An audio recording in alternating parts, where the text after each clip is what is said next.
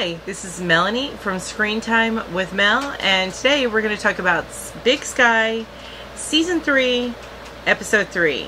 So let's go ahead and get into it. Hey everybody, thanks so much for being here today. If you're returning, I really appreciate you coming back, and I hope that you enjoyed this video as much as you liked the last one. And if you're brand new, hey, thanks for finding me and checking me out. Hope you like it. If you do, go down below and hit that thumbs up button, and don't forget to hit subscribe if you enjoy this kind of content, and hit the bell so that you're reminded each time I come out with a brand new video. Now let's talk about the episode. Alright, so I actually already recorded my review and recap on this episode because I like to do it right after I watch the episode so you guys can get a fresh take on it. Unfortunately, apparently something happened with my camera and it deleted most of it. I don't know what happened. Anyway, so I've got to re-record it, and I did watch this about a week ago, and I'm about to watch the next episode, which is episode 4. So I can get that posted this week. Anyway, gonna go back into this here. So we started at the beginning. So the very beginning, we left off right when episode 2 finished, and that's where the girl found the irritated camper dude at the river, cleaning off lots of blood off of him and seeing a gash in his head. And she freaks out, starts running when she sees him. He goes chasing after her. She, of course, stumbles, and she's searching for something that she dropped. I thought it was her phone, but she's searching frantically for something that she dropped. And there's a hand on her shoulder, and she whips him around screaming, and it happens to be the camp helper guy, the super duper attractive camp helper guy.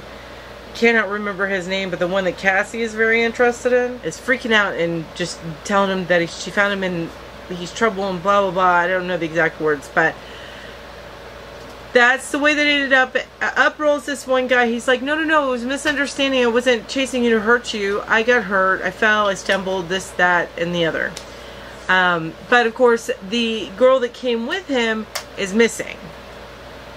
So, and she thinks this is the oh gosh, I can't even remember her name. So because I haven't just watched it. So, but it's Beau's daughter is who I'm talking about that saw him. So she thinks that this irritated camper dude is dangerous, and tells camper helper dude that she thinks he's dangerous. Right. Anyway, he says, we'll go back to camp and we'll get this all sorted out. And so Beau's daughter and irritated camper dude walk back towards camp, and camper helper dude stays behind and finds the knife that Beau's daughter dropped. Okay, finds that knife, picks it up, and hangs on to it. Why he didn't give it back to Beau's daughter, I don't know, but he didn't. Maybe he didn't realize it was hers.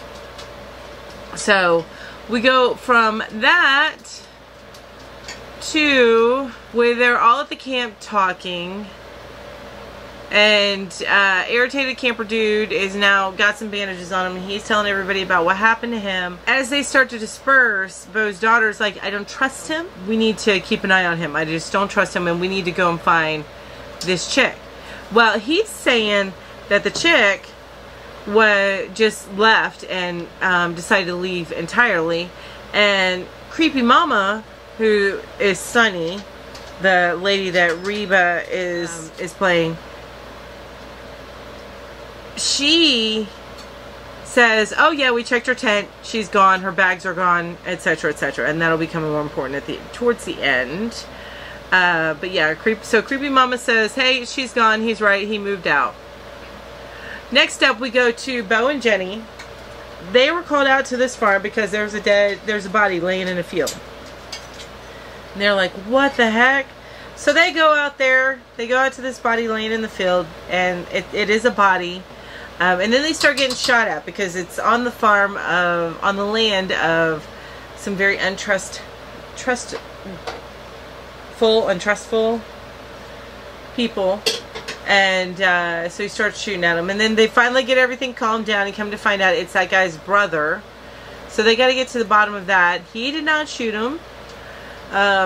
he was just protecting his brother's body so that they didn't like run away with it. But they all realize they're on the same side, so they go and get to the bottom of it. Well, come to find out, there was somebody out there trying to scam them, telling them about some gold that they found. It's this whole gold scam. It's pretty well known. And as soon as they mentioned the name of the supposed company that's running this gold thing that has this scam going on, Jenny was like, obviously she recognizes something there. So she runs off to go check it out. Meanwhile, like, Beau's like, what the heck just happened? Goes check out something, and they meet up with her, and just a few moments later, come to find out, this is a scam that her mother runs. Well, they end up locating her mother, and she's in town, and she's connected with the guy who's a person of interest in the murder of this other guy. Right? I don't know any names, so hopefully you guys are staying with me. But she's no longer with the guy who's the person of interest. She's in town to get her money back because he ran off with her money or something like that. So this is what she's telling Jenny.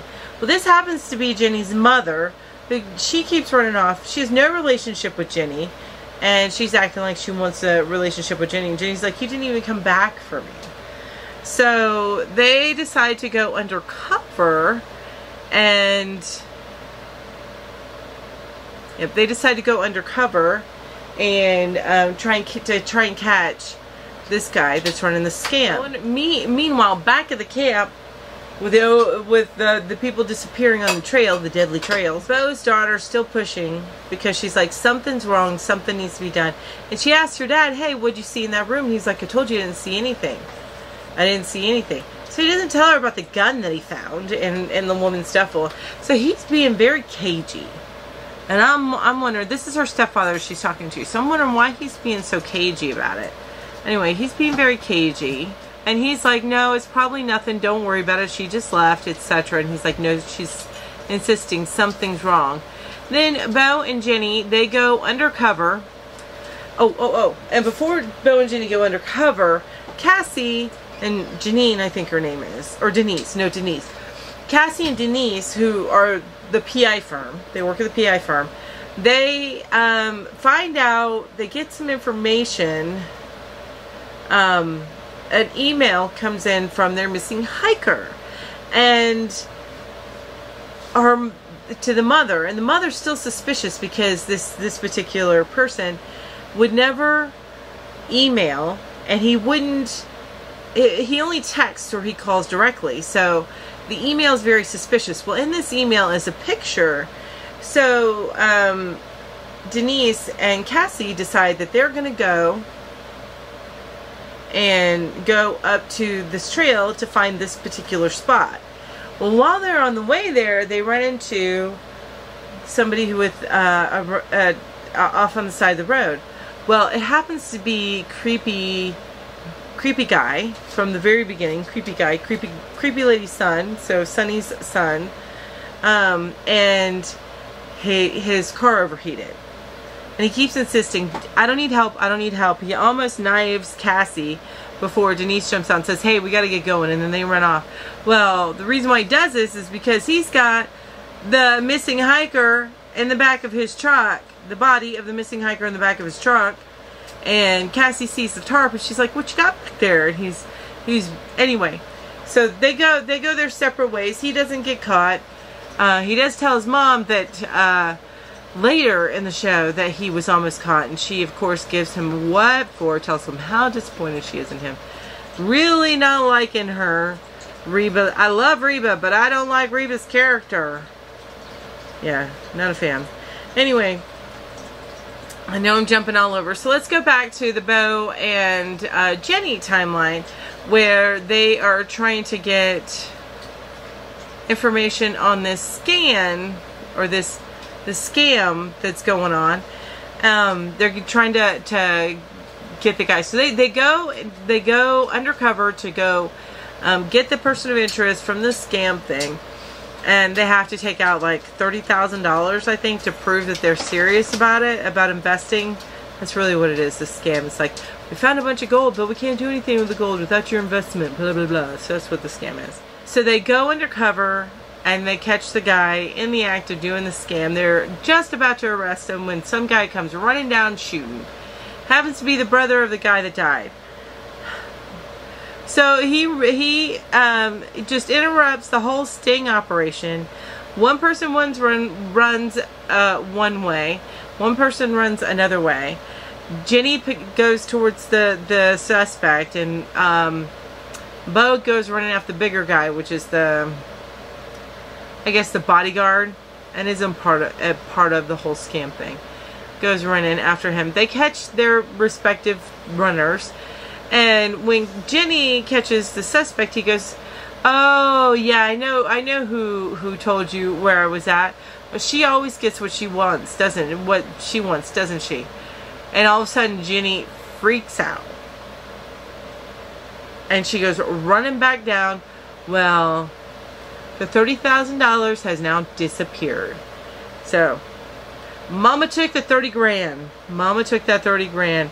And Jenny's so frustrated about it. And the two things that happen towards the end, there's a bunch of other stuff that happens in the middle, which you need to watch. There's some more details, I think, that you should watch to find out. But the two important things that happen at the end of this episode are, one, Jenny's mom goes and hooks up with Tanya with that load of cash. Now, if you remember, Tanya is the chick that used to work for the cartel and is now selling real estate and has the restaurant. So she goes and meets with her with that cash. So we're going to find out here soon what Jenny's mom is doing with Tanya. The other little piece that you need to know is you go to Creepy Mama, which is Sunny, digging a hole out in the middle of the woods. Not a body size hole, but it's a hole. And she takes the bag from the chick that's missing, that she said left because her luggage was gone.